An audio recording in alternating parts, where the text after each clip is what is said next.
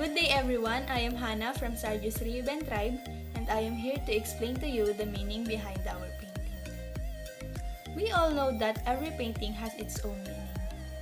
So today I am here to explain to you the meaning behind our painting. So at first sight, you just can see at the painting a quicksand, a hand, and a cross at the upper right corner. The hand symbolizes us when we are still sinners. The quicksand symbolizes all the lies that made us believe that by those things we can get into heaven. And we also know that when you fall into quicksand, you cannot save yourself. Worst, it will lead you to death. So that's why the cross symbolizes the hope.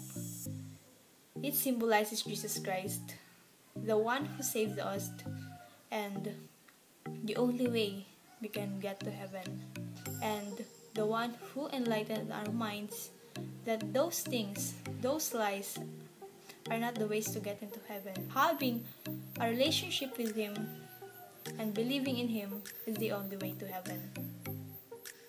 Good day and thank you everyone.